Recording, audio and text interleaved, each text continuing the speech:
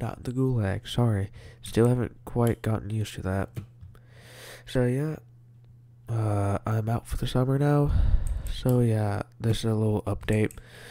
Uh, I'm probably gonna stream a bit. Oh, yeah, I'm probably gonna stream a little bit. Probably make more videos. Probably see how to get better at this YouTube thing and whatnot.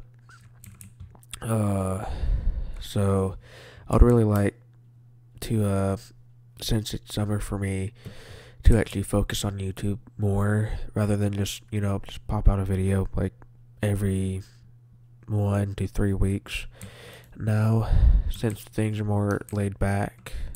So yeah, so the news story that I'm going to be covering today is, well, it's not really a news story, it's just more like a thing.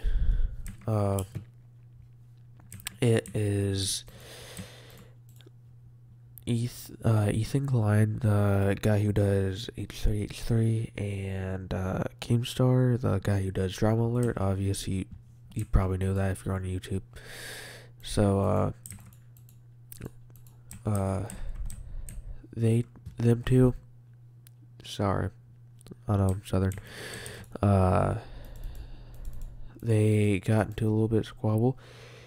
If you don't know, the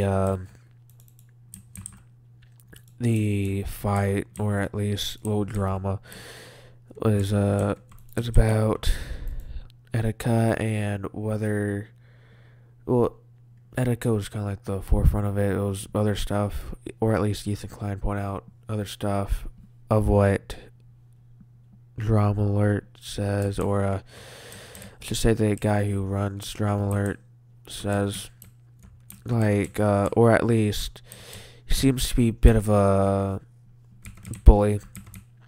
Sorry if I just blew into my mic. Seems to be at least some kind of a bully who seems to not really care what his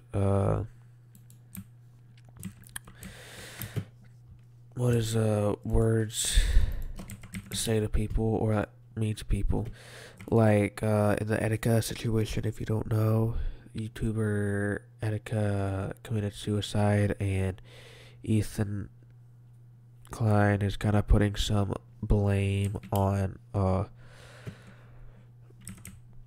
Drama Alert, on Keemstar, because of how he talked about Etika, that could have made Etika actually go through it. Like, obviously not actually saying that Keemstar is the reason why Etika committed suicide, but yeah, like, just not helping the situation at all, possibly making it a little bit worse. So yeah, that's all I have. So yeah, please like, subscribe, and share the video. Is that too